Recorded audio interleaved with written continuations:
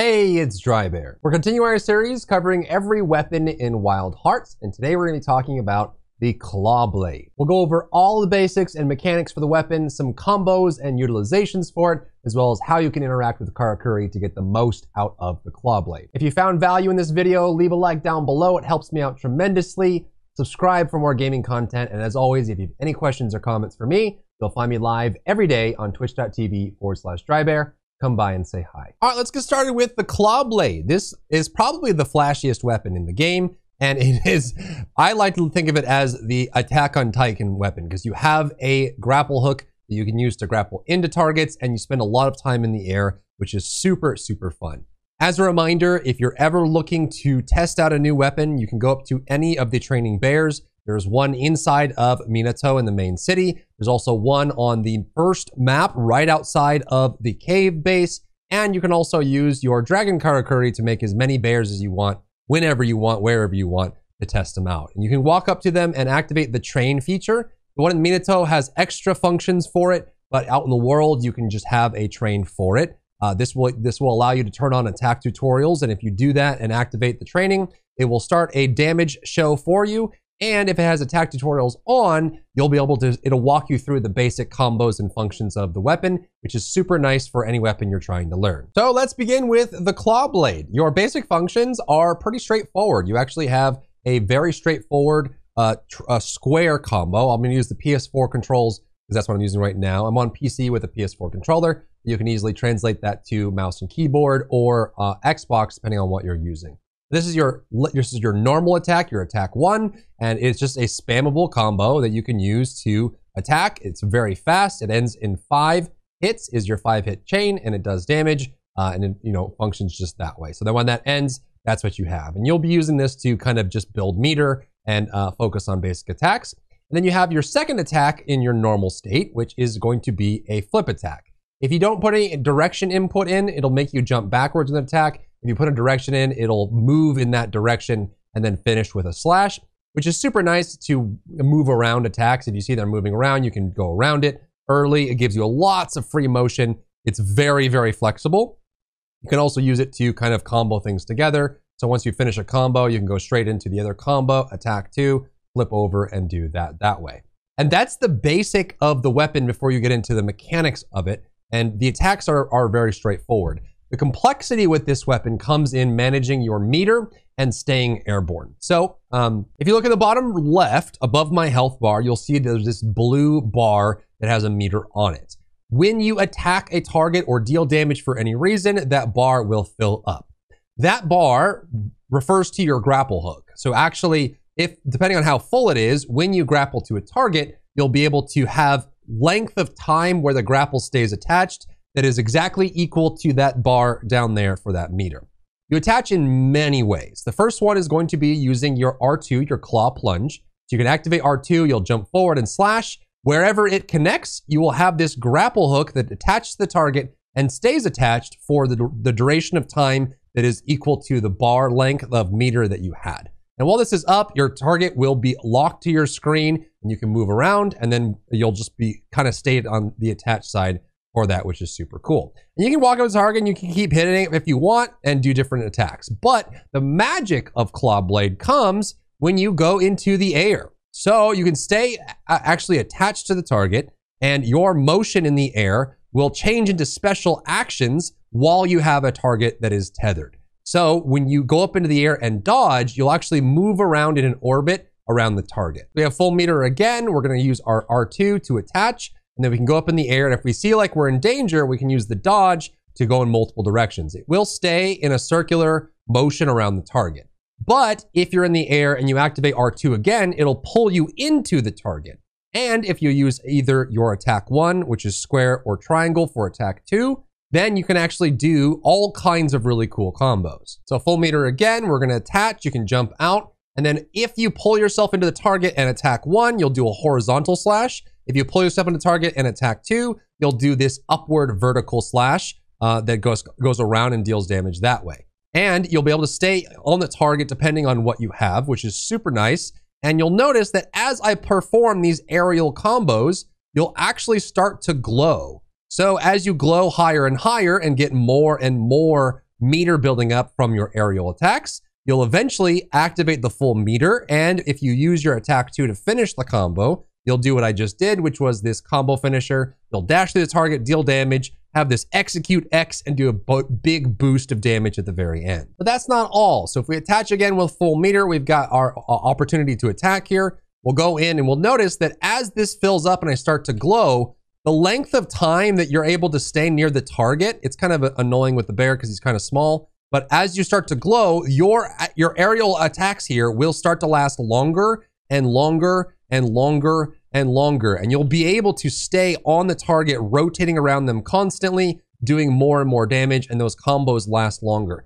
Especially on the large Kemonos like the boar, you can just rotate around them like a can opener, doing more and more damage and extending that for as long as you have stamina. And then if you're fully charged in your meter, you can then execute the final execute by using your attack 2 and finishing them off that way. But as you might have guessed, that's not the only way to attach to your target. You can also use your Karakuri, which is super nice. One of the best ways to do this is using your box Karakuri. Depending on how tall the tower is, it will give you free meters. So say I was at 0 meter right now. If I use a 3 tall, it gives you almost full meter from landing this, but you will go and get on top of the tower, jump, and you'll do a plunging attack that when you connect, will give you a connection. So you'll be able to connect to the target and start your aerial combo based on that. But right now I have 0 meter. We can use a 3 tall, jump forward, and then we can land.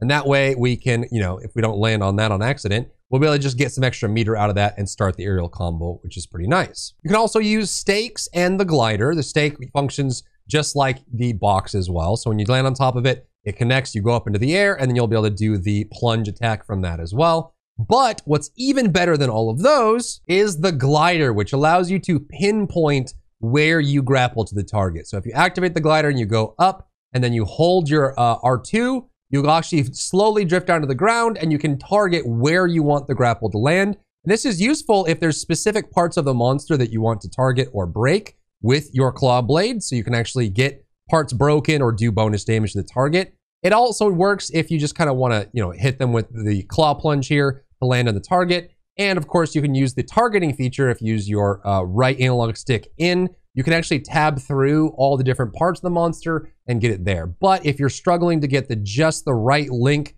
to the target, there's a specific spot you're trying to hit, and you don't want to plunge attack it, then you can just use the glider, spawn the glider, jump up in the air, hold the right trigger, and it'll give you that aim. And so I say I want to hit the head, I can hit the head, land on top of it, and then just go to town, starting to smash it up. If at any point you want to end your tether, you can just land on the ground and then sheath your weapon. If you put it away, it'll break the tether. You can move around. Although, if you have enough meter to go off of, you can start using the dodge. You actually have some really insane iframes when you're using the aerial orbit rotation. So even on the big monsters, I found it works really well. If there's a big attack coming your way and you time it, you'll get enough iframes to rotate around and get out of the attack. You can even use things like the bulwark to knock people down, use the firework or the pounder to get some extra value, or even the chain trap to get them stuck in place. And that's how you use the grapple itself. But there are other options for dealing damage. If you use the spring trap and you attack forward, you'll do a vortex or horizontal slash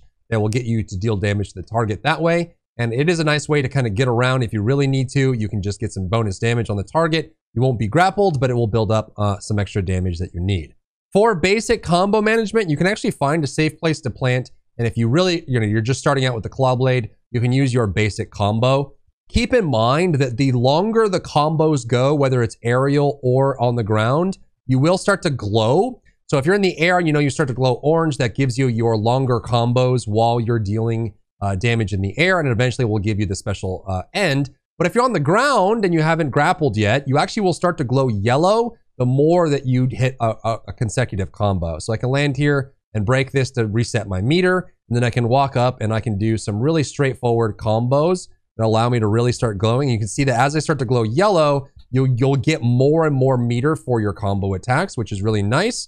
And it'll give you some really easy ways to deal damage, get that meter stacked up really fast, and then you can go straight into your plunge, connect to the target, and get your grapple out. The simplest of these is just to do your 5-hit chain on the ground with this, then use either a jump or your second attack in order to reposition. Remember, every time you use the triangle or your Y or whatever it is on PC, you'll be able to get the reposition. And you can actually use jumps and dodges to connect combos really easily as well. One of the best of those is going to be the jumps. You'll notice that if I do this combo, I can jump at any time to break the combo, and you can also just go straight into aerial attack. So a very simple, straightforward combo here is to walk up to the target, you can stay on the ground, deal some damage, then you can jump and use your second attack to spin back down to the ground. You can also jump up in the air. This is great because a lot of times a weak point will be slightly off the ground. If you're looking for a target, you jump in the air, do this combo, then you land on the ground, jump immediately, start doing your bit here. You can give yourself some air time to get some distance if you need to.